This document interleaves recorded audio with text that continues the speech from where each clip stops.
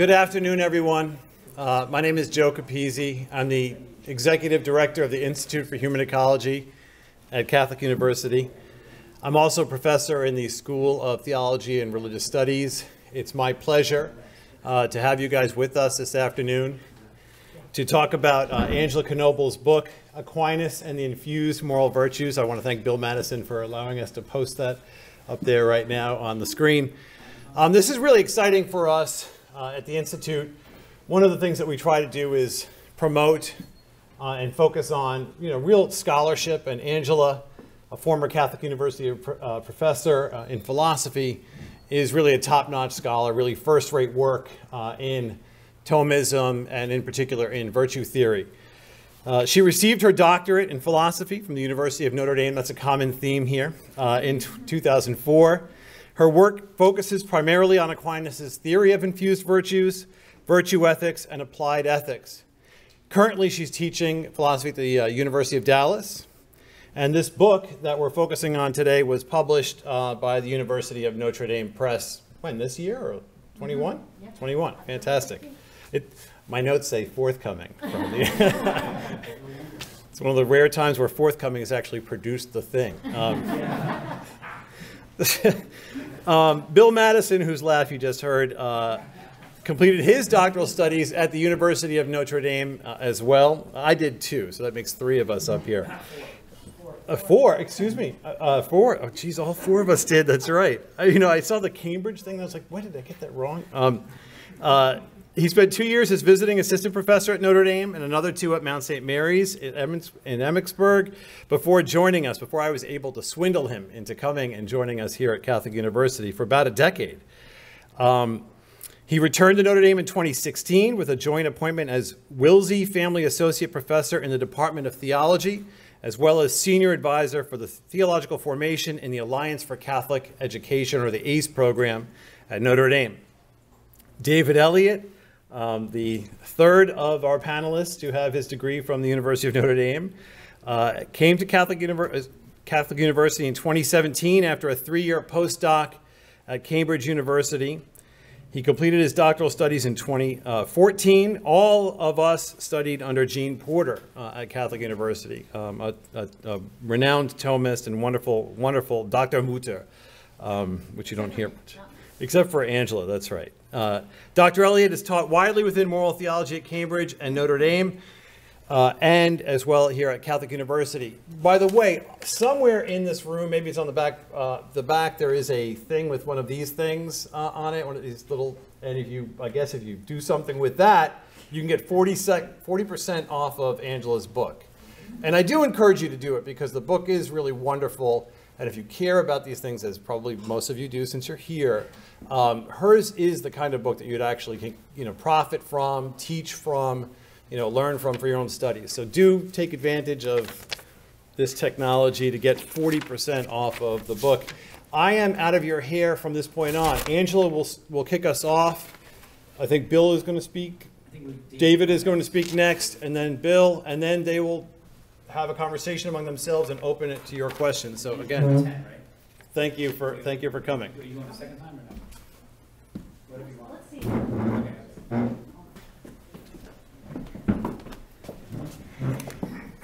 Thanks everyone for coming today.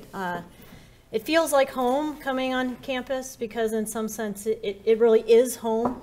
I first started here as an undergraduate in 1993, my very first philosophy professor ever, sitting right in the front row, and another shortly following, also sitting in the front row. I recognize many of you. I have my former colleagues here who are also probably have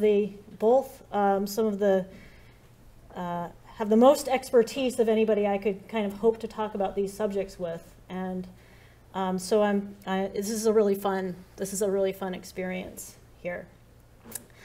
I've been working on this book in one form or another for a very, very long time. I used to think, I reread Middlemarch a couple years ago, and I was like, I am Mr. Casaubon.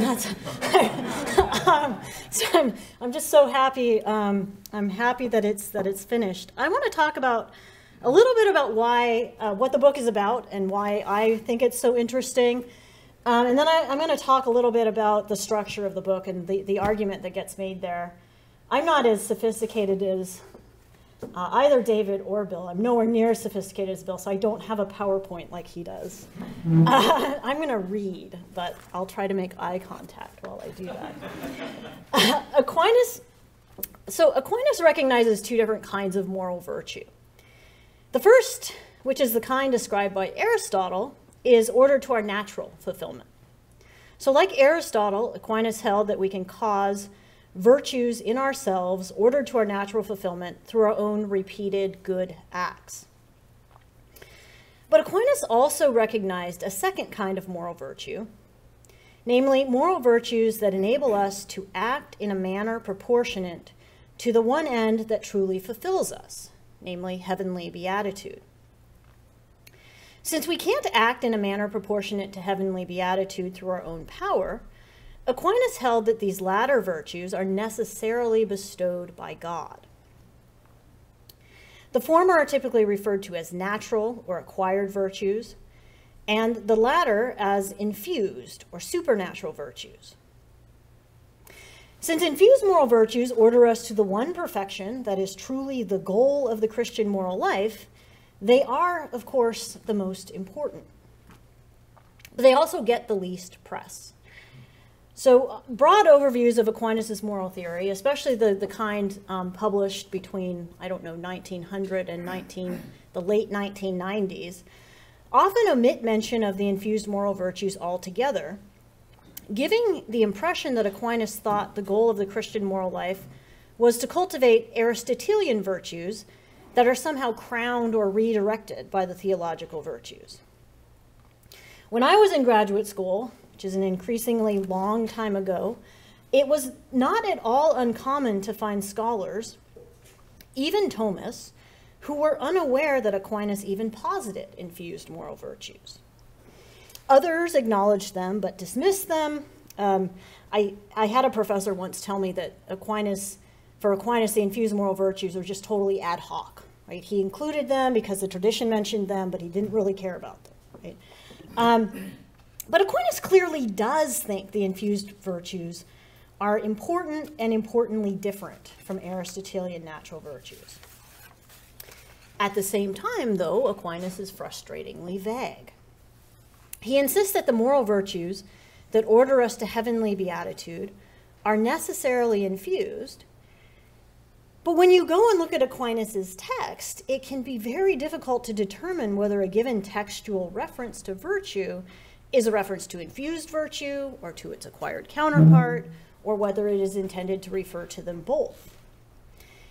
He typically refers simply to virtue, even when an examination of the surrounding text reveals that he must be referring exclusively to one kind or the other. And even more frustratingly, he says almost nothing at all about how the two kinds of virtue are related. Other scholars have plenty to say about how they think Aquinas thought the infused and acquired virtues are related, but that's frustrating too, because when you go and look at the footnotes, when there are footnotes, they often cite a scholar of Aquinas, and when you go look at their footnotes, they often cite another scholar of Aquinas, and when it does end in a text, it's hard to see how the text generates the claim, right? So this is what makes it the question so interesting. So in this book, I attempt to shed some light on the infused moral virtues, on what they are, on why Aquinas thought they mattered, and on the role they play in the Christian moral life. And the book has roughly two parts. Okay? The first part, the first 3 chapters, is concerned with the details of Aquinas' text. In that first part, I have 2 goals. The first goal is to offer a clear account of how, for Aquinas, the infused and acquired virtues, for lack of a better word, work. The second goal is to examine what, if anything, Aquinas actually commits himself to regarding the question of the relationship between the infused and acquired virtues. And then in the second part, I examine the major theories of the relationship between the virtues against the framework I outline in the first part. And finally, of course, I offer a theory of my own. Okay, so I'm just going to say a little bit about a little bit more about each of those two parts. So the central claim of the first two chapters is that Aquinas' Aristotelian account of acquired virtue provides the framework, or the scaffolding, if you will, for his account of infused virtue. It is very much the case that for Aquinas, grace builds on and perfects nature. But it does so, I argue, in a much more fundamental way than one might at first imagine.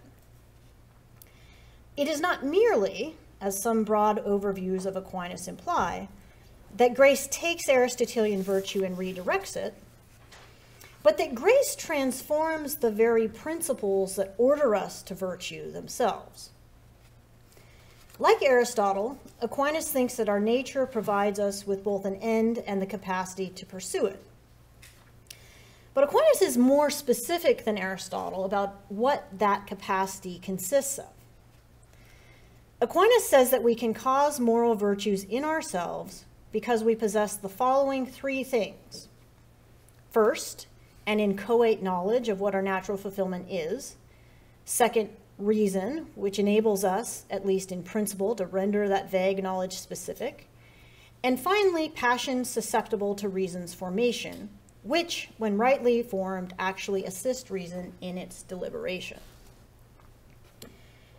Since the capacities that enable us to cultivate the natural virtues are tied in an intimate way with nature itself, Aquinas maintains that a change in end, such as that which occurs when we receive through sanctifying grace an order to supernatural beatitude, must be accompanied by a change in our natural principles themselves. Since our knowledge of the natural law provides us with our initial ordering to our natural fulfillment, Aquinas maintains that we need some kind of similar ordering to our supernatural fulfillment. Thus, he argues consistently and repeatedly throughout his corpus that the theological virtues of faith, hope, and love do at the supernatural level what the habitual knowledge of first principles of the natural law does at the natural level. But the theological virtues, while more perfect, are less perfectly possessed. Consequently, reason cannot move from the inchoate knowledge given by faith, hope, and love without help. And so Aquinas maintains that in order to render the general knowledge given by the theological virtues specific in action, we need additional divine help. We need the gifts of the Holy Spirit, which are divinely given habits that enable us to receive the Holy Spirit's prompting. Finally, while at the natural level our repeated good acts simply cause corresponding appetitive inclinations, Aquinas maintains that at the supernatural level, the requisite appetitive inclinations must themselves be given by God. Okay, so that's the argument of the first two chapters. It should be clear, even from that very broad description, that Aquinas thinks infused and acquired virtues do two very different kinds of things, that each serves a different purpose. So, of course, the question is, what's the relationship? How are the two kinds of virtue related? In the third chapter, I argue that in spite of the great many claims that are attributed to Aquinas, Aquinas actually says very little, that what he does say changes over time, and that the one theory most consistently implied by Aquinas, and consistent is really a stretch here, right? There's only 2 or 3 sentences across all of Aquinas' writings where he implies something about the relationship between the infused and acquired virtues. But if you take and 2 of the 3 kind of imply something that I think is unsatisfactory. So it's not a lot, right? So if Aquinas doesn't provide a resolution to the question, then another option, of course, is to consider other people's solutions. And so in chapters 4 and 5, I address contemporary attempts to offer a Thomistic account of the relationship between the infused and acquired virtues. And I divide the existing solutions into 2 categories, right? One that proposes that the Christian cultivates both infused and acquired virtues that are separate, right? That's chapter 4. And than the interpretation that argues that the infused and acquired virtues in the Christian form some kind of unity, okay? So that a single virtuous Christian act somehow consists of both. That's chapter 5. And I argue, as you might expect, that both solutions are problematic. I think the first solution compartmentalizes the Christian moral life, implying that it is only sometimes necessary to act in a manner proportionate to supernatural beatitude. The various versions of the second solution, on the other hand, can't accommodate either Aquinas' clear assertions about how the infused and acquired virtues differ, or his clear belief that the infused virtues can operate fully and well in the absence of their acquired counterparts. So what's the solution? I argue that there is a way of understanding the respective roles of the infused and acquired moral virtues that is consistent with both Aquinas' Aristotelian foundation, with his explicit remarks about the differences between infused and acquired moral virtues, and his Christian commitments. First, given Aquinas' repeated claim that only infused moral virtues can produce acts proportionate to supernatural beatitude, I argue that the practice and cultivation of the infused moral virtues is the sole coherent goal of the Christian moral life. It doesn't make sense to claim that it is only sometimes appropriate to cultivate infused moral virtues, or that we should deliberately cultivate dispositions ordered to our natural as opposed to our supernatural perfection. At the same time, however, even assuming that we do make the practice and cultivation of the infused virtues our goal, we cannot know that we have hit our mark. And most of us, even if we're trying, will frequently fall short. So I argue that when we fall short of the goal, right, when in spite of our best efforts, we fail to perform an act of infused virtue, we will end up performing something that looks very like an act of acquired virtue. So long as our goal is the cultivation of infused virtue, then I think it is reasonable to believe that such acts could indeed dispose to growth in the Christian moral life.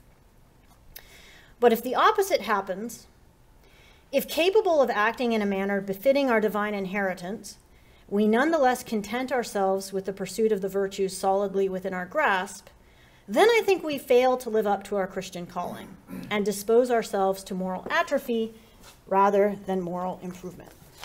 And that's what I argue in the book. So now you don't have to read it.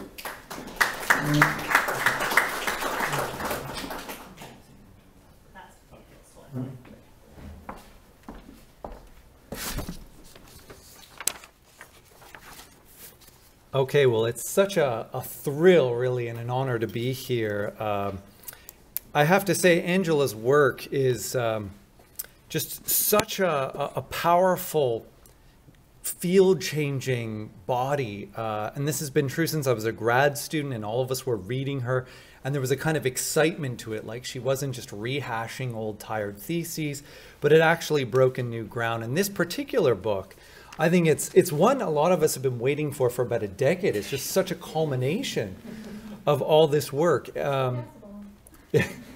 And so along with Bill Mattison, who's here with her today, I think she's very much been read by all of us as the essential go-to person on this subject. And this book will just make it even more so the case. And it's also, just as a book, I would say, just a model of lucidity. It's short. I mean, this could easily be 400 pages, but it's something like 130. It's something you'd assign in a doctoral seminar or with other graduate students, but it's something also I think any reasonably intelligent Christian who's just interested in the moral life could pick up. So it's just a remarkable achievement on so many levels. But what I want to do in my remarks is single out, I think, are two major contributions from this work that I think are really field-changing, apart from even the specific debate about whether you can have acquired and infused virtues at the same time. So something everybody can take away with this. And then I'll just ask three questions. So one's just a brief question of clarification about what Aquinas actually thinks, you know, the mens auctoris, the minds of the author. And then two more substantive questions, which effectively amount to how radical is this proposal when we work it out in detail concretely? So they're more like questions of implication, but I think they also have some nature grace implications as well. So first contribution, as I see it, and you could just pick out really dozens out of this work. I think Angela has really persuasively shown that the infused virtues do function as virtues in every way you need them to. So just to give one example, Aristotle and Aquinas both say that doing the right thing, but, with gritted teeth and fevered brow, doing the thing characteristically with great difficulty is a mark or symptom not of virtue, but of continence. And so Aquinas raises this at various points. He says the second habit or nature, virtues generally confer ease, promptness, and pleasure, the facility thesis. This facility isn't essential for virtue, but it is a characteristic feature. And when Aquinas gets into this subject, he sometimes brings this up as at least a problem he has to address.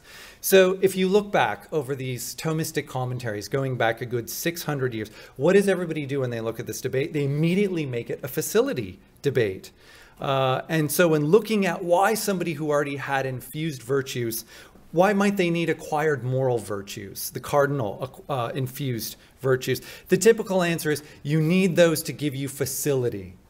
And a standard example is the alcoholic who converts. He enters a state of grace. He has infused temperance, so he's able to do those matters necessary for salvation, but he lacks acquired temperance and therefore doesn't have facility, doesn't have that ease, promptness, and pleasure. But this is deeply unsatisfactory, I think, because it views infused virtue as operating rather like continence, just intractably, with no possibility of ever shaping the appetites, the passions, and forming us in a way we expect of virtue. And so what this did is I think it left a kind of flank open where a lot of critics came along and said, well, if that's the best we can expect of infused virtues, what good are they? Why not just call this continence? And so people, from Duns Scotus up to Odon Lautin have been arguing that it's a superfluous thesis. But I think what Angela has shown is this facility question isn't the real issue at all. And insofar as it does matter, which Aquinas does think, she's helped show that infused virtues really do shape the powers and appetites and can produce facility even if not at the outset, which Aquinas concedes. And so in this way, it's very much a persuasive account of how the infused virtues function fully as virtues, and they don't need, as it were, the acquired virtues to bail them out. So I think this is an essential contribution. Second one is that I think Angela's shown that Aquinas' own focus in the moral life is very much on the infused virtues, both theological and infused cardinal, and that she's helped bury the idea that the infused moral virtues are only needed for a few acts related to salvation in some narrowly understood sense. I think in light of her work, not just this book, but more generally, this thesis can't be seriously held. And it's quite interesting because it changes the entire tone of the moral life and moral theology. It shifts our attention more to God, to grace, to the gifts of the Holy Spirit. And so I think it's important that in Angela's work, we've decisively seen overcome the idea that Aquinas is in effect Aristotle baptized. So that alone has been a major achievement and conversation changer in the field. And I think that within moral theology specifically, Angela's work addresses a lot of the concerns of people like Stanley Hauerwas, Alistair McIntyre, Survey Pincair's from the 70s and 80s, that Christian ethics as a discipline had gotten too vague, had gotten way too Kantian, didn't have the kind of Christian particularity that people were looking for. So what Angela has done is not just say, yes, we need that, but in effect done the deep dive that shows us what that looks like in sophisticated detail. Okay, so first a question of clarification. This is about what does Aquinas think? So Angela says on, this is page 105, when we consider all of Aquinas' texts together, I think the best we can say is that Aquinas appears to lean toward the view that the Christian possesses and cultivates both infused and acquire moral virtues, and that both are operative in distinct arenas of the Christian moral life. And I think that's really admirable, that there's no fudges here. There's no attempt at pure revisionism. In terms of the mind of the author, I think that's accurate. So as far as I understand, what Angela then wants to do is distinguish Aquinas' stated views, which are very few, but when he actually says, in effect, here's how I think the two relate, from his structural or overall views, which she thinks favor her thesis. It's a little bit like if the father of the family dies and he has his best suit and everybody's wondering who it goes to. In his will, he says, seemingly it goes to the youngest son whom it doesn't fit at all, whereas everyone expected it to go to the eldest son whom it fits perfectly. And so the family's left saying, well, who should it really go to? And I think Angela's conclusion is it should go to the place it fits. But I'm a little bit unclear about the precise claim. So suppose we grant the point that nobody has yet shown how Aquinas' stated views, as far as we can reconstruct them, make sense. Is the further idea supposed to be that Aquinas himself just got this one wrong, or that he just needed someone to make better sense of him than he could make of himself? That, of course, could be true, but it's rather awkward. It's a bit like saying the founders built better than they knew.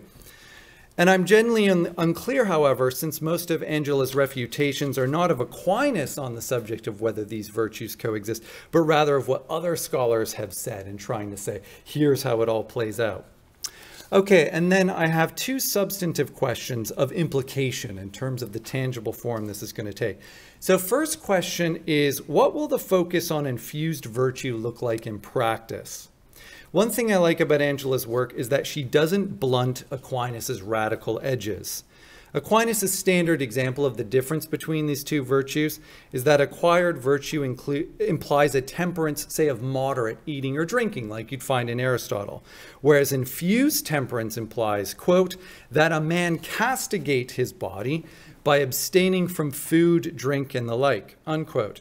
And his other examples of infused moral virtue actions, what they actually look like, tend to have a rather ascetic quality. He names things like fasting, abstinence, martyrdom, virginity, and so forth. And there are, of course, counterexamples. You're going to feast on feast days, but overall, there's a rather ascetic flow of traffic. I mean, I think of Alistair McIntyre's statement that the saint is, from the viewpoint of the balanced Aristotelian, likely to look like an extremist or a fanatic.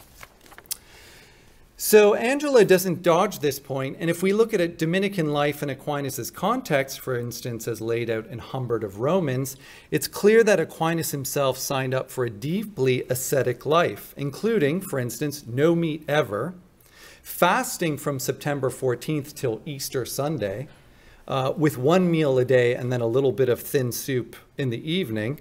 Almost every night, 3-hour prayer vigils. So matins and lauds would last, it's been estimated, 3 hours, and the friars would get up for that at midnight.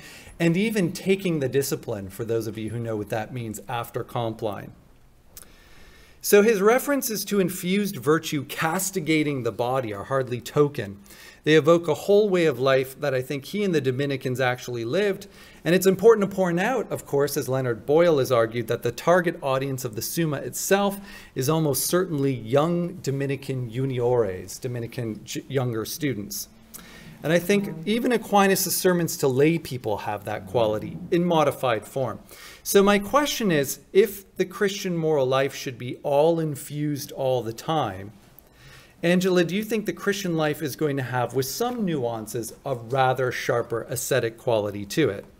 This could be interesting, and it could actually bring Aquinas much closer to much other medieval theology and to virtually all patristic theology, which presupposes a central role for asceticism.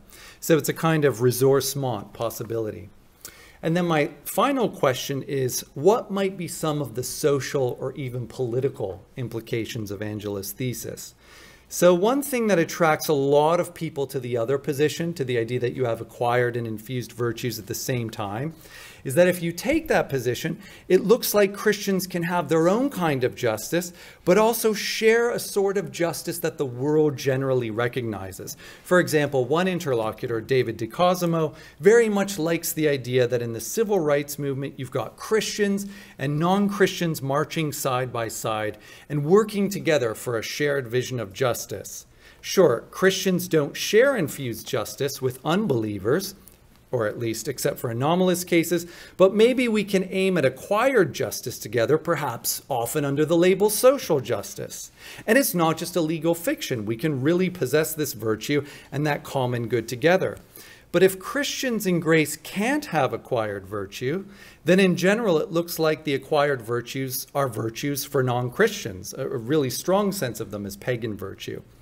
In other words, we're never going to aim at the same justice or the same common good. We may be, relative to non-believers, doomed to mutual incomprehension and alienation. Now, to soften this, of course, it's true that acquired justice is definitely analogous to infused justice. Otherwise, they wouldn't both be called justice. So it's not like having different justices entails total conflict in our aims. But I think at the same time, Angela pointedly suggests that the mean of acquired and infused virtue may conflict with each other. She says this at several points, so that you'd have virtue conflicting with virtue. That raises interesting grace questions of its own. But just on this issue, it seems that we might be stuck with significant conflict, even with virtuous non-believers, let alone vicious ones. So in big picture terms, does this mean the church is doomed to be in serious conflict or tension with the wider world, even at its best? And does that leave the goals of Vatican II, for example, looking a bit naive and many feeling quite demoralized? Just to clarify, if the church world tensions aren't going to be this extreme, I'd be interested to hear why not and how we should think of this relation. I'd also like to hear whether, even apart from some political questions this might raise, Angela's account does entail at least a significant loss of shared vision and purpose between Christians and non-Christians, because we're never going to be working for the same justice. Anyway, those are my questions, but they're questions from someone who's admired her work for years as really game-changing and sees this book as probably one of the most interesting bodies of work in the last half century. So in a very important way, I think the book will be the latest word in Thomistic virtue theory and our basic go-to in the field for all questions related to the virtues. Thanks.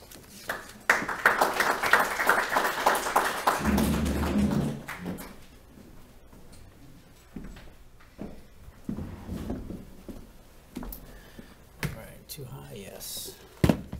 Oh, look, there's a screen here.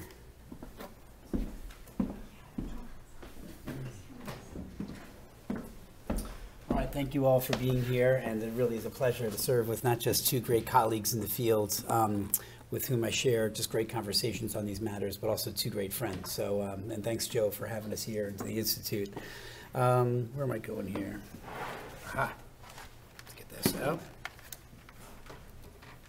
I guess we'll do it down here. All right. So let me pick up where David left off there and just say this about the book. I mean, I'll just say it directly, and I absolutely think it's true. This is the best book out there right now on Thomas on virtue, and not just like recently and because of a timely argument. If you want to have a good exposure to Thomistic thought on virtue, this is the best book, period. I mean, obviously, besides Thomas's text. I might have said when I first was writing something about this, I think it was the blurb for the back of it, I said, we have a new Klubertans. And I was formed on that Klubertans book, and I think 1962, Habit and Virtue. And then, frankly, I went back and read that and engaging this book, and I thought it was just so much better. I didn't even say that. So this is really, it's that good of a book. So I share Joe's encouragement to read it. I will also say what a pleasure it is to be here with David, too. But Angela, there's not something I write on this topic that I don't run by Angela. She's always very generous to read it, as is David. So anyway, there's no one's judgment who I trust more on these things. So here's my task here. Oops. Sorry, where? Does that work? There you go. 3 tasks. What is Angela doing here? We'll do that real quick because we've already done that. What are some of her key claims? We're going to see some commonality with David. And also, what claims warrant further discussion? The polite way of saying, what criticisms are there. But to be honest, this is, in my opinion, I don't know if Angela would agree, I feel like I kind of agree with virtually everything she says. I mean, any differences we have are kind of like arguing with your little brother, There's so much in common that it kind of grounds those differences, which are not insignificant, but I think properly situated, relatively small. So what is she doing here? 3 things I see. I mean, as she mentioned in chapters 4 to 6, the telos of the book is an argument about the relationship between the acquired and infused virtues in the same person is a key point here, right? This is not an argument about pagan virtue. And, typical Angela, whether it be analyzing the text of Aquinas or narrating the different positions in the field, she just kind of slices through it with great precision. Chapter 4, arguing for one kind of perspective over here. Chapter 5 for another perspective over here. And of course, there she is in chapter 6, right in the middle. This is one thing I do want to poke at a little bit, your narration of the 4, 5, 6, but we'll get to that at the very end. But really what she does, as she mentioned in 1, 2, and 3, which is exactly what's needed, is a structural account of virtue. What the heck are the virtues? I have to say that as someone who writes in this area, the language of virtue is used enormously imprecisely in the fields. People talk about virtues as if they're kind of good ideas or values, or sometimes they speak of them as agents, like prudence does this. And there's a lot of really poor ways that people speak about virtue. They kind of reify them as if they're artifacts in us. I gained prudence. So there's a lot of imprecision out there. And Angela's book is phenomenal in kind of presenting in chapter 1 a natural account of virtue. And to my point 3 here, showing the difference everybody always talks about and is absolutely true, and she rightly accentuates it because it's very true. The world of grace is a whole nother world, as David's points mentioned, but also the really important continuity in line with the scholastic dictum that grace perfects nature. So that's what she does in the book, is address both that continuity and difference. All right, some of the key claims, I'm going to give you 5. She basically claims that virtues supply particular ends. She doesn't word it this way, I do, so I wouldn't have been able to do it without Angela's thought. So let me see if I can speak about these 3 levels. The human person, any creature, but we'll talk about the human person here, has a nature and by which he or she is oriented to certain ends of activity. The tradition speaks of this using the natural inclinations. The ends, in a sense, are already possessed in the creature, in the person, whereby they're oriented towards certain types of activity. But of course, at that level, at the natural level, the ends are very inchoate, they're indeterminate, particularly in the rational person. So what we have before that 3rd level there on the right of activity, which is the creature actualizing those inchoate potentialities in activities that, if they're in line with the creature's nature, are constitutive of flourishing. What you have in between there is qualities or features of the person whereby their more underdetermined ends supplied by nature are rendered more particular.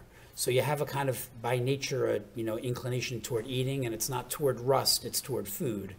But yet, because of the culture you grew up in and the family you grew up with and a whole set of things, the decisions you've made through the grace of God, you eat kind of with a general appetitive inclination towards certain types of food in certain amounts and with certain nutritious abilities and or qualities. And that habit kind of adheres in your natural eating abilities so that it further particularizes that ends toward which you're oriented from the perspective of the acting person. An end which then can be actualized if you act in accordance with the virtue in more specific, determinate manners or not. So virtues neither determine nor necessitate specific activity, but incline one toward that. Her treatment of the virtues as supplying particular ends, I think, as well as anything out there in the field, explains that process and what virtues get you, so to speak, as qualities or habits that kind of rest in between a person and his or her acts. So great add there. Second one, and this is continuing from her dissertation for those of you who know it, the field influenced by Aquinas is very good at recognizing the important difference that grace makes at the level of nature, at the level of habit. That's what we're talking about here with the theological virtues and the infused moral virtues, but also the importance of the necessity of grace to even act out of virtues once they are possessed by God's grace. And the gifts of the Holy Spirit, those habits, level 2, whereby we're rendered amenable to acting through the operative grace of God, level 3, in a manner that's constitutive of our supernatural flourishing. That's what the gifts provide. And her account of the gifts is splendid in kind of delineating their role, which is too often kind of inchoate in the field today. She also kind of further solidifies a stand she had taken in her dissertation that the gifts of the Holy Spirit are not kind of occasional sporadic movements in the life of grace, but are constant and continually needed. We may not always live according to them through venial sin or even mortal sin, but nonetheless, they're not kind of wind in the sails that appears periodically, to use the John of St. Thomas analogy. So anyway, her work is a great contribution on that level. David mentioned this, but she also provides a great argument of how the virtues, including the infused virtues, require ongoing growth. there's a common, David mentioned this, but there's a common assumption that, particularly given our belief in infant baptism, between stories of conversion, that the infused virtues can be possessed all of a sudden, and then any growth that happens is kind of the backfilling that's provided, some people posit wrongly, the acquired cardinal virtues. Angela rightly insists that no, the infused virtues themselves are amenable to growth. If you've ever read Aquinas' disputed question on charity, for instance, with those great couple articles, I think it's 8 and 9 or 9 and 10, people look at Secunda 24:9 a lot, which is very brief, but you really want to look at these disputed questions on this. It's a beautiful account of the necessity of ongoing growth in charity in the Christian life. So really, she's not only saying, hey, look, that's important and needed. She's saying that, look, don't posit the acquired virtues as kind of doing that work. It actually happens within the context of the infused virtues. In my opinion, totally right.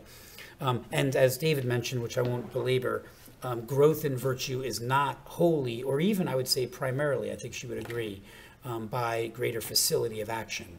I might say greater facility of action is a greater component of growth in virtue maybe than you would. But the primary intensio or intensification of virtue happens to the greater degree that a virtue's activity is oriented toward the ends, towards what it's directed. So our fourth claim, which I think is another key add in the field, we just talked about this, and it was the first of David's 3 questions, that Aquinas' texts are not as clear in the relationship between the acquired and infused virtues. That quote there at the bottom, I think, perfectly sums up her position, as does the quote that David read during his response. Is that the same one? No, it's a different one, but it makes the same point. Look, I confess I'm one of those people David referenced that because I agree with Angela and I think David that the broader structural account of Thomas's work on virtue necessitates the non-coexistence of infused and acquired virtues. I kind of read his couple of sentences of scattered text like it can't be saying that. And Angela's kind of convinced me, man, if you had to throw your die, they kind of do. And really only 2 of them. I'm a little less amenable to the disputed question, Article 10, Reply 4 interpretation you offer as like supporting that view in Thomas. But I think the 2 questions from the 2 citations from the sentences, I think you're totally right. I mean, he says that. We could talk more about why in response to your first one afterwards. I have some thoughts on that. Anyway, and I like the fact that Angela in that middle line there, rightly subordinates the question of the right interpretation of Aquinas. What exactly does he say here to what's generally true, and for those of us who rely on Aquinas' thought, who trust that's more in line with the general thrust of his thought. Last point there, did I skip one? That a formation and acquired virtue, this is, David mentioned this point too. This is, unsurprisingly, similar comments. This is really innovative, and I've not seen this at all in the field before Angela's book, that formation and acquired virtue can actually serve as an impediment to formation and infused virtue. And I mean, when I read this, I was like, gosh, of course. I mean, anybody who trusts Thomas's 63.4 claim that the formal object of the infused virtues differs from the formal object of the acquired virtues, it just has to be the case that if you're used to, in the rich, robust sense, acting in a way that's commensurate with the acquired virtues, and that through a life of conversion or transformation of grace, then live toward a different end. Now, we'll have to talk about how they're continuous as well as different. We'll get to that later. That there will be something impeding there. And that's, I think, what David is rightly mentioning here. Wait a second, it's not so neat and smooth as you think, which, of course, further lends credence to accounts of their relationship that articulate the infused virtues deploying the acquired. So let me get to claims warranting further discussion, all of which I think Angela's heard from me before. Angela does amazing work on the seeds of virtue, and she rightly emphasizes how for Aquinas, the theological virtues themselves are continually referenced as the seeds of virtue. This is blatantly true. However, in line with that line we talked, that vision earlier that maybe Angela doesn't agree with, I think when Thomas talks about the natural principles of virtue at the level of seeds, he's talking about that left side there, that nature, that what's supplied by nature. In fact, as Angela says, synderesis at the practical level. The theological virtues are, of course, virtues, so therefore they're qualifications of the natural principles. They're not themselves the seeds. Now, so I think it's important to recognize Thomas's argument here that grace qualifies the essence of the soul, kind of beneath, if you will, the virtues. Well, what about his persistence claim, as Angela very rightly recognizes, that the theological virtues are the seeds of the infused moral virtues? In my opinion, what he's doing there is recognizing that he can't put grace at the natural level for obvious reasons. It wouldn't be gratuitous and he would be Pelagian. And secondly, the theological virtues can act as seeds, providing the further ends, as they do, as virtues ordered toward God as last ends, in relation to the infused moral virtues. So in other words, the virtues that orient us toward God as last end, the theological virtues, in relation to the infused moral virtues, are like seeds. So I think that's why Thomas says that. So I could agree with Angela's read, but I do think we need to acknowledge that there's something else kind of beneath the natural powers that are qualified by the theological virtues, as I'm sure Angela would agree with, maybe not. But so anyway, that's the first point. The second point, this is the one that keeps coming up, it does formation in acquired virtue ease your formation in infused virtue. Now, I just made it as one of my points that this is one of the great assets of her book, that she says, wait a second, these can be impediments.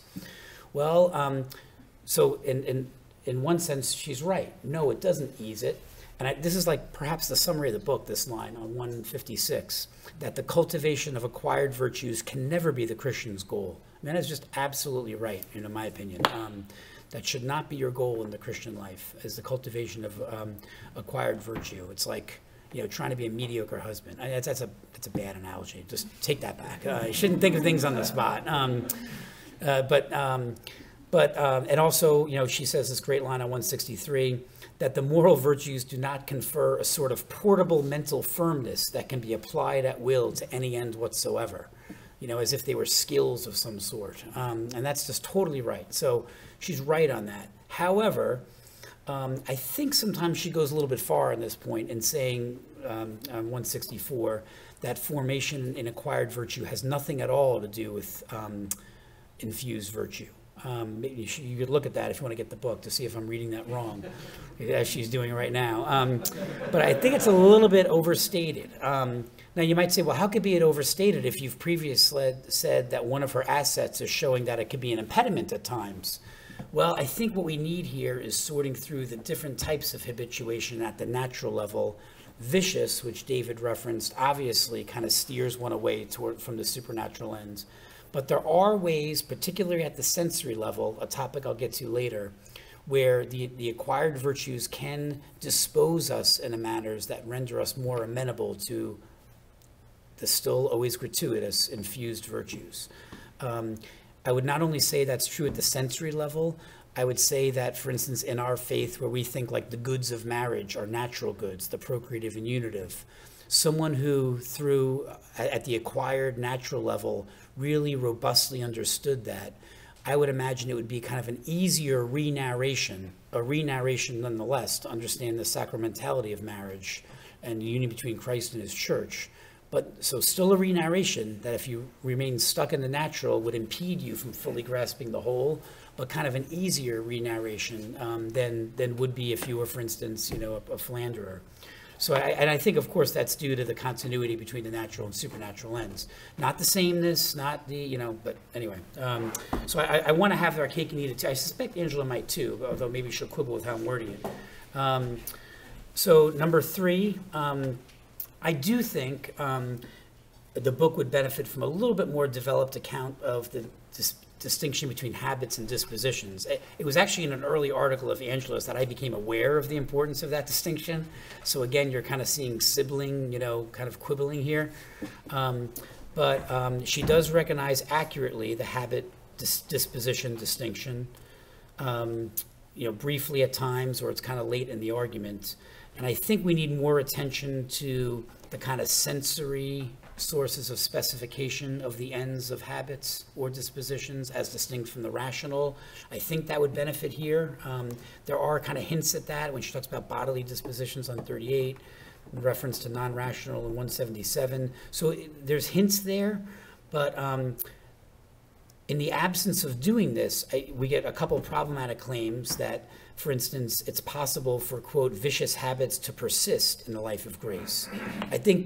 I know what she means, and I would agree with it. What she means is ongoing contrary dispositions or relicta persist in the life of grace, not habits persist, because I know we agree they can't. But like in the absence of the habit disposition distinction, it's easier to be unclear. There's another point where she talks about habits becoming dispositions.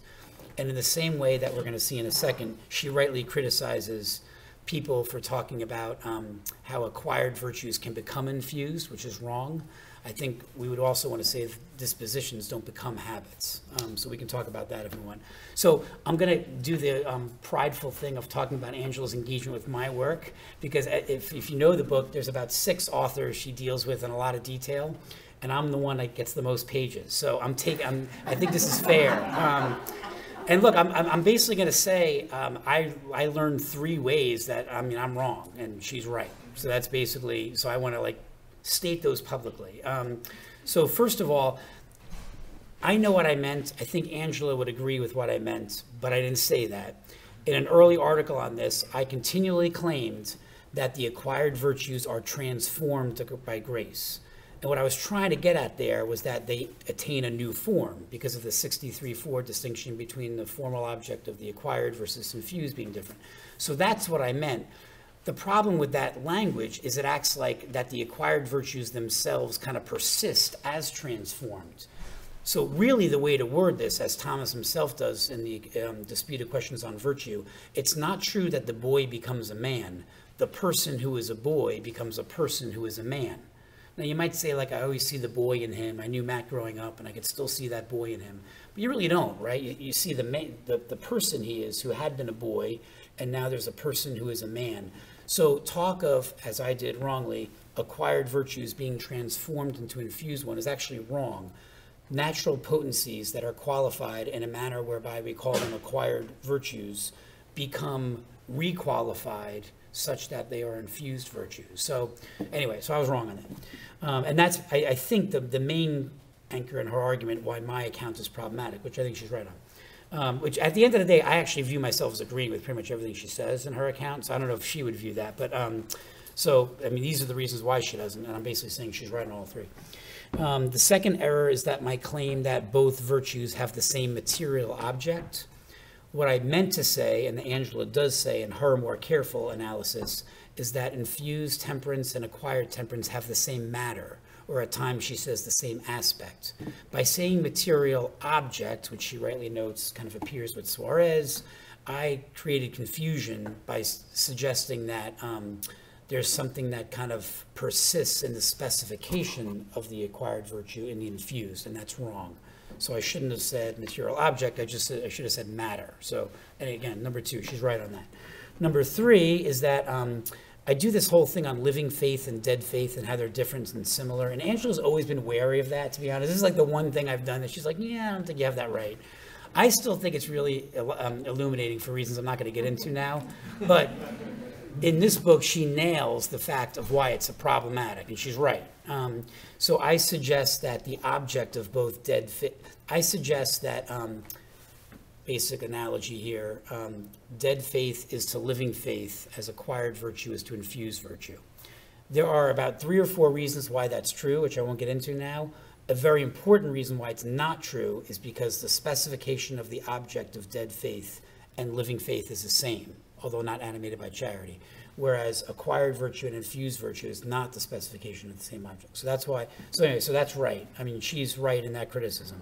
At the end of the day, I actually do think those things, while right, lead us kind of thinking the same way, but I'll let her speak to that.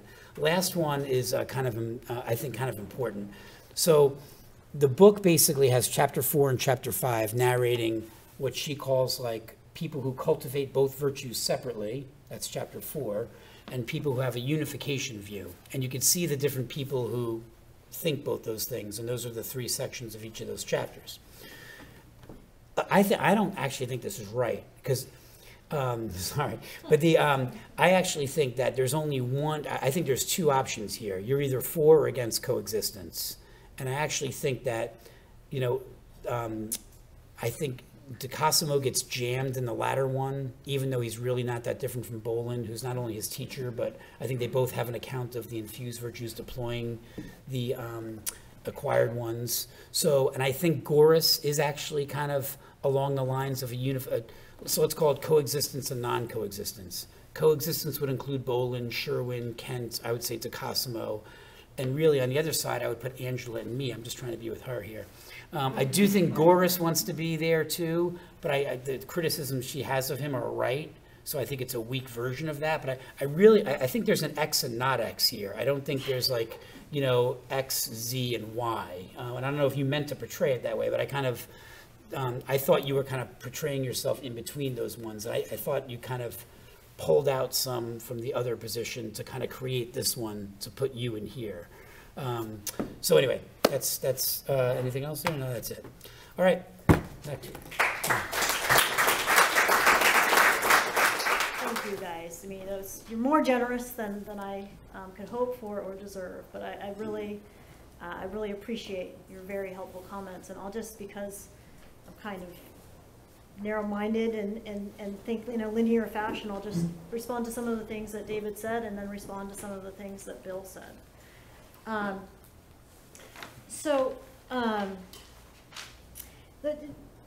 David asked, I think, a really interesting and important question. Like, why focus on other people?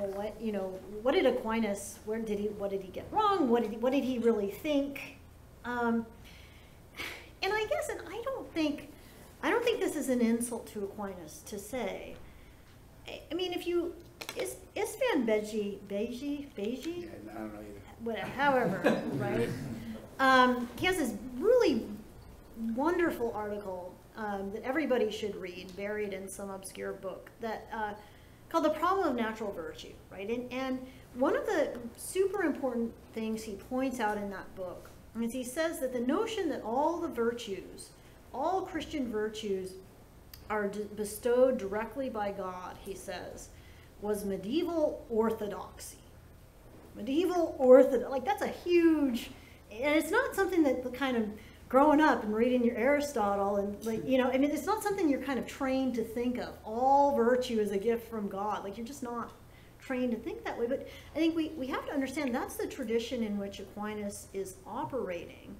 Aquinas is already doing something huge, watershed, by seeing insights in Aristotle. One wouldn't want to at all diminish the extent to which Aristotle informs Aquinas' writing. And I think Aquinas' genius is evident in the way in which he takes the Aristotelian view of nature and brings it into the all virtue is a gift from God framework, right? Because he's then able to explain how grace fundamentally and thoroughly at the very root transforms nature. And so I guess my thought, and of course, like a million years ago, when I was writing my dissertation and was ignorant and thought I had all the answers, and I wanted to say that like Aquinas really thought this, or I'm not sure he was worried about how the infused and acquired virtues were related. I'm not sure that question was really on his radar. The most explicit references, right, as Bill pointed out, are in the commentary and the sentences, right?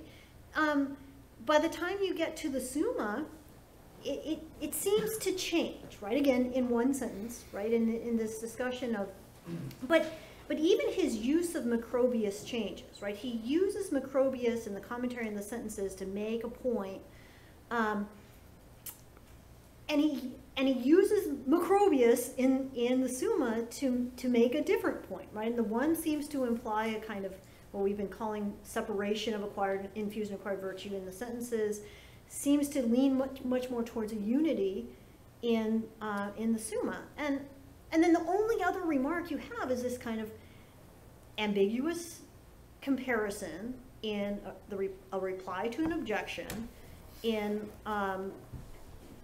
Article 10 of the disputed question on the virtues in general. You just don't have much, right? And to me that says Aquinas wasn't worried about this. Like, we're worried about it. We're especially worried about it because of we're kind of inculcated in the notion of Aristotelian virtue, and we think of that being kind of what's fundamental. But I don't think it was fundamental for Aquinas. So anyway, that's kind of non-answer to your question, I suppose. But I don't think it's any insult to Aquinas to posit that perhaps this question of the relationship, which is so burning for us and for the tradition of Thomas commentary, maybe it wasn't a burning question for Aquinas. Okay, so how radical is this? What will it look like in practice? I mean, one thing that I kind of want to, I don't think I'm really proposing anything that's all that radical. And here's why I don't think that I'm proposing something that's all that radical. Because when we act, we still use reason, we still deliberate, we still try to figure out what we should do, what the right thing to do would be. If, ideally in the Christian moral life, that reason would be being helped by and prompted by the Holy Spirit. We don't know if that's happening, right? I mean, and to the extent we're sure that it's happening, it's probably not, right? I mean, so we don't, will a life that is guided and prompted by the Holy Spirit culminate in rather different actions sometimes? Yes, I think it will. Will those actions sometimes be dramatically more aesthetic? Yes, I think they will. But I think, I mean, one thing that I think is important is, and that we tend to forget, is kind of our dramatic dependence on God at every step of the way, right? We're not just kind of autonomous and doing it ourselves. I think of an example of this. I lost my father a few years ago. I loved him deeply. He was a deeply holy man. And I just think of this as an example of the way that kind of the Holy Spirit can kind of transform our reasoning in non-obvious ways. I have a brother who loves cars. He loves to buy new cars. My whole life, my brother's been buying cars. My dad's been like, you should save your money. And then, my dad loves cars too, and my brother wants my dad to be excited. And I know, like, towards the end of my dad's life, one day my brother showed up with a new car, and my dad said, "Would you take me for a ride?" And my brother, he lit up, right? It was just like it made his year. And I said to my dad, I said, that was really nice. Did you really like that car? And he said, no, but I knew that was the response that I needed. Like it was, and you can kind of see, I think you see grace kind of transforming reason in that way, where it's not as if, oh, grace is over here and reason is over here, but there's a fuller and better reason that we don't have access to when we're relying on our own powers and we're merely thinking about what's right, so I guess that goes, David, to the third thing that I wanted to say about the societal and political implications. Michael Gorman, who's not here and who I've talked about these things, he's been so generous to listen to all of my ideas for 16 years or however long. He uses this comparison that I really like. He talks about the difference between magnetic north and true north, right? So it's not as if grace is pointing you here, right? The divine justice is here and human justice is here, but it's like divine justice is here and human justice is like here, right? So there's an important sense in which I see David Cloutier in the back of the room shaking his head now. But there's a way in which I think it would be a mistake to overstate the extent to which a theory like the one I like is going to put, say, the political and the Christian at odds with each other. Because we do have reason. It was given to us as a good. We do pursue a genuine good. But the genuine good that we pursue is transformed, further elevated, without being rejected, right? So we're pursuing the good in a better, fuller, higher way, without failing to pursue it at all. So I don't know if I touched on everything, David, that you said, but I'll move to Bill and his very generous comments. And I will say that, Bill and I think we were in David Solomon's virtue ethics class together back in 1997 or something, or 98 or whatever it was. And it's it really is such a gift to have a friend who works on the same things that you do, and to just be able, and if I write something, I want Bill to read it, and it's just, it's really a gift. And now, David, I'm probably going to send you stuff too. So it really is, I really do, I'm so grateful for this conversation, and I'm so grateful for Bill's comments. But now. But now, right? Yeah, I mean, I agree, right? I call the theological virtues seeds. Clearly, they're, Aquinas also says they're virtue. They're not seeds in the same way. I mean, it's really interesting, right? Because in different places, he says, when Aquinas draws that comparison, right, that the habitual synderesis, right, the principles of the natural law, are the seeds of the acquired virtues. And when he draws that comparison and says that the theological virtues are the seeds of the infused, he says, in some places he says in loco quorum, right? And in other places he says, so it's either in place of or on top of, and it's not clear which he means, so it's not at all definitive in the text whether the theological virtues transform and of course they can't just the comparison is between synderesis and faith, right? Because the knowledge of synderesis causes a desire for the will, right? And so faith gives us knowledge of our supernatural, and then we also need hope and love, which help us to desire and pursue our supernatural. So I'm just admitting that it's unclear, and that it is just a comparison, and I think you're right. The nothing at all thing, I was looking at this. I merely meant to make, I'm sure this is, I'm probably in for it now. I do think that the acquisition of virtue helps in this way, right? It disposes you, right? The virtuous pagan is preparing the matter for grace. I totally agree with that, right? And Aquinas says that, so I wouldn't want to attribute anything other than that to him. And clearly, to the extent that you don't have vices pulling you away, you're ordered to genuine goods, you're more prepared for virtue. Has to be the case. In the context where I make the claim of nothing at all, I'm responding to this notion that this claim that's made by Inglis, right, and others, that if I have acquired virtue, I have almost everything I need, right, for martyrdom, right? And my point is that what does it mean to have acquired courage? It means that I'm disposed to stand up for the good of human justice, right? And it seems perfectly plausible to me that I could have a very strong acquired disposition to stand up for the good of human justice and very weak faith, right? That I could have a very small, weak inclination to be a martyr, right? And so to me, the nothing at all point that I wanted to make is that just because somebody has a lot of acquired courage and is good at kind of defending his country, maybe you could easily have a very weak conception of the divine good, very minimal desire to stand up for it, right?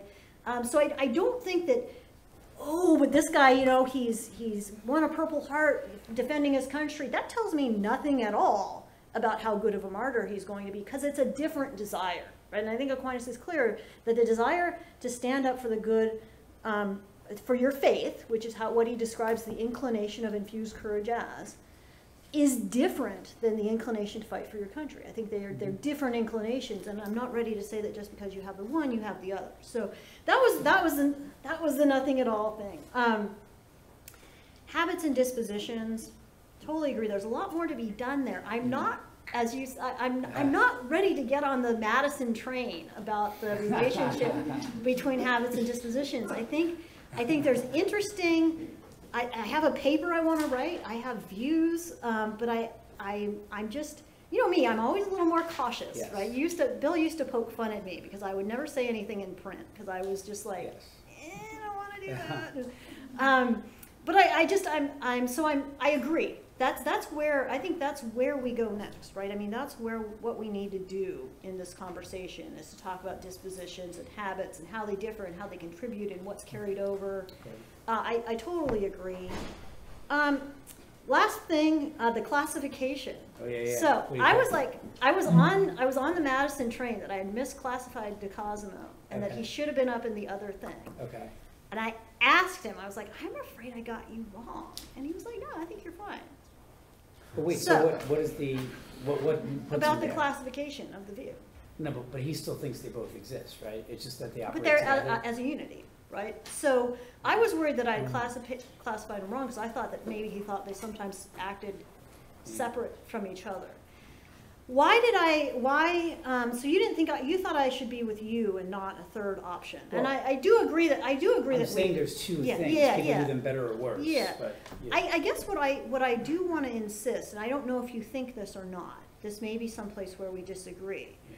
I do think that when we try to perform an act of infused virtue and fall short, as we invariably do, we end up performing acts ordered to a natural good. Observably or from the perspective of the acting person? Actually. Like, I think so. It's like congressional testimony. Right. No, I mean, so what are we doing when we try to act, like, so I'm trying to lead a good Christian life, right? I'm trying to perform acts proportionate to supernatural beatitude. I'm reasoning about the good, right? I'm hoping that the Holy Spirit guides me. I'm hoping that I'm acting for the sake of my supernatural end. What happens when that fails? Well, I'm relying on my own reason and my own perception of the good. And so I think I end up performing an act ordered to my natural good. And I think if that's an honest failure, meaning that I was really striving for the goal, I end up cultivating something that looks like a natural virtue, and I think it is dispositive towards growth. Yeah, I agree with that. Okay. Looks like. Okay. I mean, looks like. Yeah, observably. Okay. Because you're narrating it as something else. All right. Yes. Okay. Even though poorly. Hey, so you guys have just over about 10 minutes. Do you mind taking some Yeah. questions? Sorry, yeah. Are there any, Sorry. No, this is really good. But are there any questions people might have to them besides David? I know David absolutely has one, but if you want to go first, that's great. But you want to like take some questions from people? That's great. Yeah. So, yes, I'm sorry, it was like involuntary Bardian Hauerwasian training, like spilling up when you said true justice and natural justice were so close to one another. But seriously, the question that also came to me when I heard Angela's excellent exchange with David DeCosimo over at the Dominican House was, what is the work of the particular examples that are being used? So it strikes me that Angela, and to the extent I understand that it is in agreement Bill's position, you draw on a lot of domestic analogies. So you used a St. Josemaria analogy about cooking when you were over at the Domestic Institute event, and the family sphere, the marriage sphere tends to generate the examples. DeCosimo is thinking about political matters. And he's not only thinking about things like the civil rights movement, but things like war, where it looks like there's this radical divergence, and that to say there's only one supernatural end seems to lead to pacifism or some kind of political holiness out there, right? So the question is really about what is the work of the particular material that you're focusing on when you're trying to understand acquired infused relationship, and especially if the domestic versus political understanding matters. So I'll say a very little bit, maybe. I'd be super interested to hear what you guys have to say, but I'm just going to contextualize a little bit. So in a month ago, maybe a little over a month ago? Yeah, it was like a month. We had a conference at the Dominican House, and it issues, same topic, different players. But I offered, Jose Maria Escriva has this beautiful little aphorism or aphoristical description of somebody who's kind of living her Christian vocation to the full, right? And so it's not that she wasn't a Christian and became a Christian, it's that Christianity has kind of become more deeply rooted to her, in her. And he says, she's peeling, she's in the kitchen, she's peeling potatoes. And before she merely peeled potatoes, and now she is sanctifying herself peeling potatoes, right? So I use this as an example of like what really our goal as Christians ought to be, right? Is even those most mundane acts must be acts of sanctification. Okay, so then in the very interesting discussion we had, right, there's this question of like, well, you couldn't really live a political life and think that every act was an act of sanctification because what happens when you go to war? Mm-hmm. And to which some of us said, Joan of Arc, right? I mean, because... Which led to others to become apoplectic at the notion that going to war could ever be an act of infused virtue. And I want to say, I mean, I guess my sense is that you cannot, and I wouldn't want to attribute to Aquinas, I would want to think he left it behind in the sentences. I wouldn't want to claim that the Christian moral life is supposed to be bifurcated, right? So that sometimes we leave our supernatural calling behind and go out and get our hands dirty. And in the rest of, then we go to church and we're holy. That doesn't sound Catholic to me. It sounds like something else, right? But I'd be interested to hear your reactions to that. Oh, I was going to say, just real quick, I think the reason why, particularly individual and even domestic examples, might be easier in making this point, with due regard to the fact that justice exists in the household too, is Aquinas' claim about the rational mean being operative in virtues like temperance and courage, as opposed to the real mean when you're dealing with interpersonal relations. In other words, it's tougher to imagine how infused justice looks different than acquired justice when you're dealing with relations between people. So I think this is just to affirm that it is tougher. The reason why I asked Angela before about the perspective of the acting person is, the person marching on Washington for civil rights is in some ways doing something different from a faith perspective, like King, for instance, right, helping to inaugurate the kingdom of God, than the person who's doing it for laudable secular motives. So are they doing the same thing? Well, observably, yes, right? But from the perspective of the acting person, no. And presumably that will lead to occasions where there will be also observable differences. Those differences are a lot easier to identify in the realm of temperance and eating, with fasting and not, than they are in justice. So I have not adequately sorted through like a paradigmatic example. I don't think it's pacifism. I think if you think that, you should be pacifist. If you think if war is incompatible with infused virtue, then Christians should be pacifists. So I don't think it is. So, but. Yeah, the only thing I briefly add is a lot of people get misled by this because a lot of the time you seem to be doing the same thing. Aquinas talks about how they're differentiated exactly, and he'll say the matter of both acts is the same. And I've seen some scholars who should have known otherwise say something like, well, the act of missing my lunch and the act of fasting are the same act because I didn't eat any food.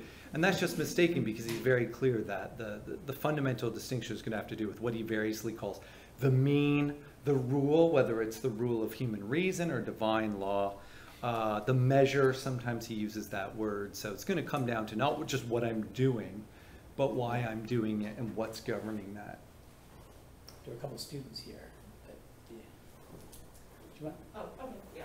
So I just had a question, I guess, about like acquired versus infused virtues, and like why is it that acquired virtues cannot become infused virtues, and like I guess more maybe what Aquinas had to possibly say on that. No, it's your book. Turn to page 7. So acquired and infused virtues are differentiated by their ends, right? So acquired virtue is ordered to the fulfillment of your created human nature, and infused virtue is ordered to participation in the divine life, right? So the view is that grace transforms, elevates our nature, and makes possible a different kind of action. right? And so when we talk about our actions and what they're ordered to, Aquinas will use the language of proportionality, right? So we can perform acts that are proportionate to our supernatural. And what does that mean? Well, it means, as David was just saying, that the end provides a kind of standard against which our action is measured. Okay, so if I want to act in accord with right reason is the standard against which I measure kind of my decisions about eating and drinking, say, right? And Aquinas claims repeatedly that there's a different measure, right? It's not just that like our good actions get another further end, but in fact that the different end governs our actions in a different way, right? So it's the act itself would have to differ, not just, oh, I did the same thing, but now it's not just for right reason, but also for God. Doing it for God imposes a different mean on my action, right? So that I'm acting differently if I'm acting merely for the sake of right reason or in a manner befitting my divine inheritance, right? And so I can't just take a habit and tack a new end onto it. The entire habit is different, right? Because it's a disposition to perform different kinds of things. I don't know if any of you want to. You kind of answered that question. I was just wondering for like an example. I bet it's in the book, which I'm excited to read. But like an example of seeking that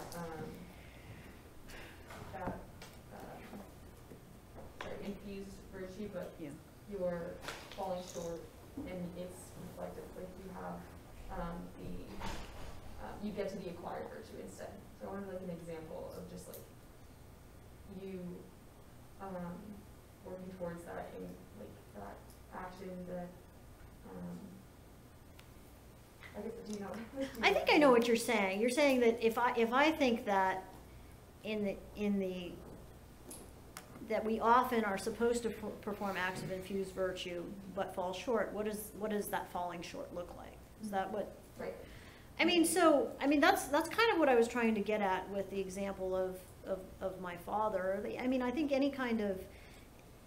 sometimes the Holy Spirit, I think we ought to always be seeking the guidance of the Holy Spirit in our actions, right? That we always ought to be aware that our reason is not sufficient, right? That we shouldn't be leaning on our own understanding.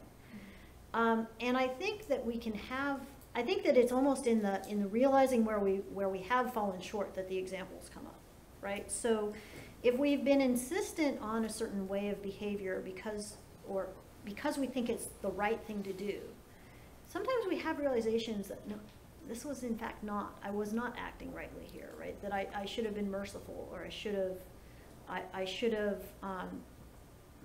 been a little more lenient, or I should have, I mean, there's a place where Aquinas talks about one of the gifts of the Holy Spirit, and he says that one of the ways that gift works is by making us feel mercy, right? So I think we're always ideally reasoning about how we ought to act, but I think that the difference shows up in the times where the Holy Spirit prompts us and helps us to see that there are different ways of acting. I don't know if I'm answering your question well enough.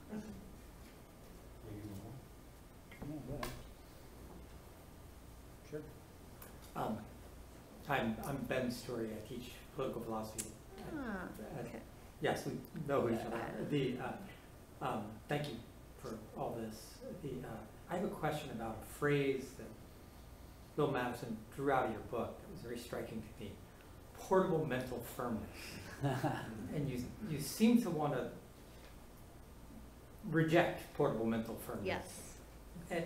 But I mean, isn't this a thing in the sense that you see in somebody like St. Paul, that there's something that is common to his character on either side of his conversion, or somebody like Blaise Pascal, who's the mathematical intensity of that mind is there on either side of his night of fire. So,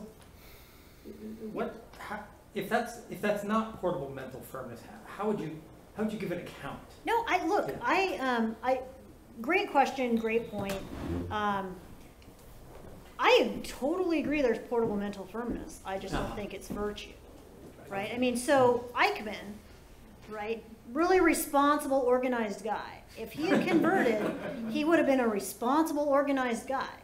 But what irks me is when people call responsibility and organization virtues, because they can clearly be put to the service of bad ends. That's right. People with portable mental, like really strong people who are good at standing firm exist, and they make great Vikings, and they make great serial killers, and they make, right? I mean, so I think that that's more at the level of a skill than at the, you know, I get irked when people want to call that virtue, because virtue cannot be used badly. Yes.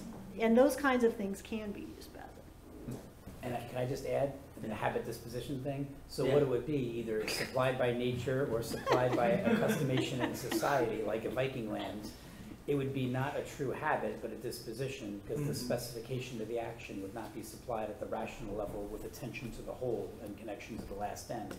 It would be kind of something that could end up like a blind horse running into things and used poorly. Which is a conversation that we'll have next year when we Yes. discuss your book. Yeah,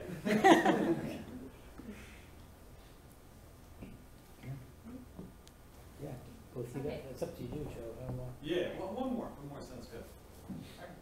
Or do them both together.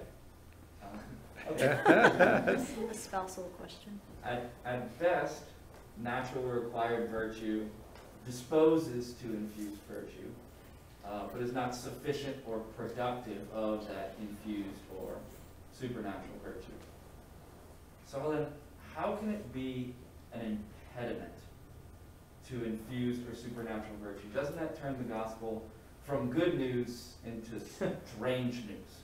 No, it only becomes an impediment when you've been invited to the kingdom of heaven and you want to stay with nature. Right? So when I'm called to martyrdom and I still want to keep defending my city, that's a problem. And I think it can be a problem. I don't think that we can deny that when I've been really good at pursuing the goods of this world, and for the goods that they are, those can, I mean, I love Bernanos's Diary of the Country Priest, and I don't know if you remember the line where his kind of director or spiritual guy says, the prudence of this world can be the final imprudence, when by slow degrees, I forget the rest of the quote, but it's a beautiful line, though, right? I mean, yeah, so you're right. It disposes, but if I want to stay there, that's a problem. That's all. That's the only point that I would make about that. That seems like a great place to end. At an unfinished Bernanos quote. When by slow degrees it teaches man to do without God. That's the answer. You should get it, right? I just want to thank the three of you. I mean, one of the things that we like to do in the Institute is model scholarship.